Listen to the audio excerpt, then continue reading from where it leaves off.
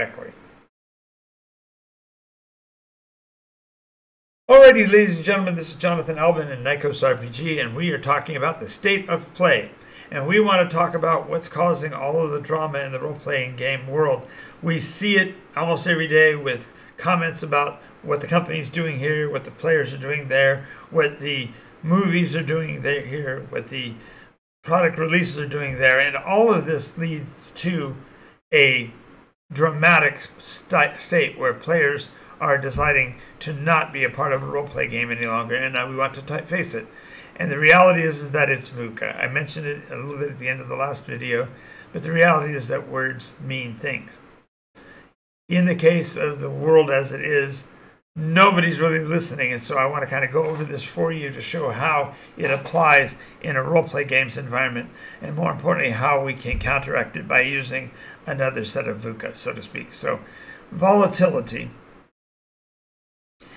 Volatility is the inability of a property to hold its position. It either is moving to get bigger, trying to move smaller, trying to optimize, trying to streamline. All of these different forces are causing nothing but confusion in the games group, because the person, as he learns the game, learns a specific form of the game, and therefore is holding on to that. And as other data is still flying at him, those words are lost. That meaning is lost in the noise of everything else. And so volatility is a bad thing. It actually harms a property, a role-playing game, to have to change its rules. As a matter of fact, in the last couple of years, Dungeons & Dragons had to go so far as to release an entire rescission of one of their books because they included something that was off-color and particularly dangerous in terms of communications. I'll go back into that later. When we talk about uncertainty, consideration time is something that has to increase whenever you create more uncertainty.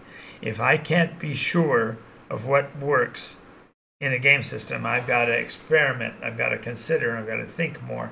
And all of that consideration time eats into the play time, because now instead of actually just knee-jerk reaction, roll the dice and move the mice, move on with the game, instead I have to consider my options more thoroughly and consider what the side effects will be, and that uncertainty leads to an unfun play experience. We're not enjoying the game anymore because we're now having to play it at a meta level all the way through.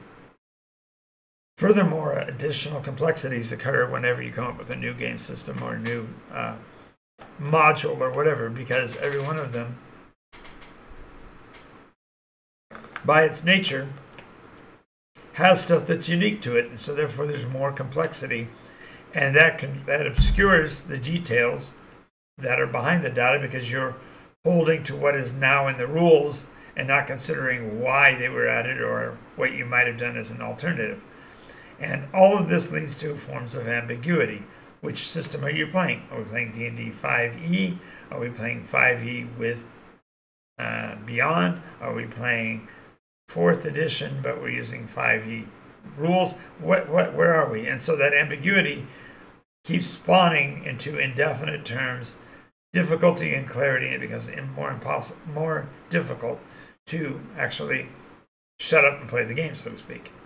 Now, I mentioned that VUCA is the problem. Well, VUCA is always also the answer. I'm going to go over those in a minute.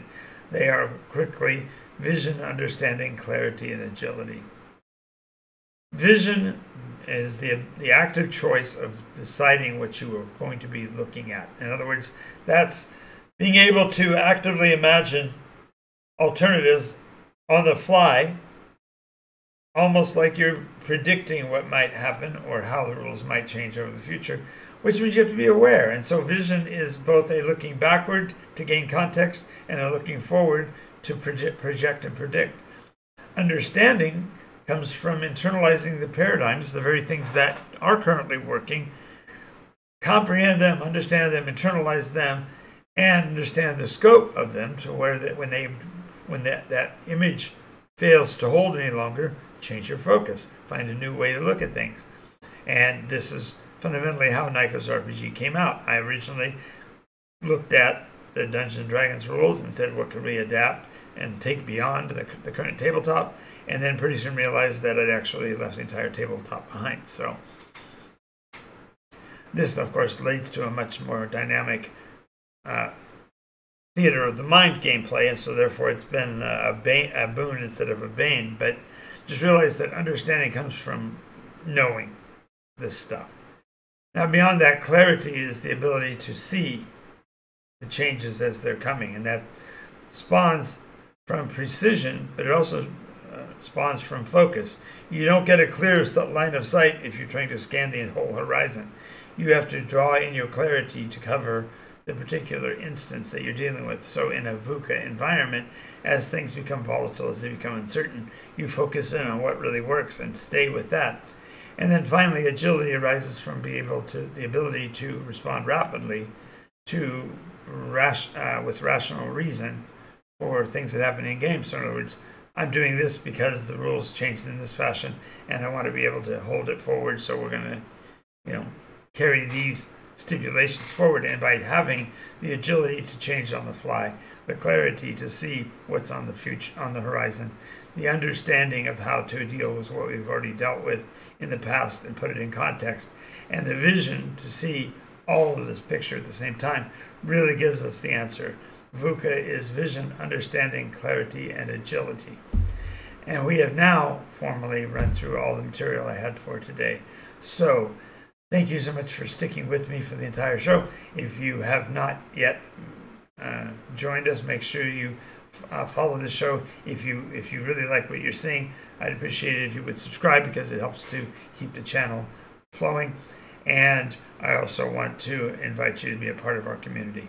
There's a Discord link down below. Feel free to join that, and you can hop in and chat with me anytime. All right, this is Jonathan Albin, NycosRPG. Have a great night.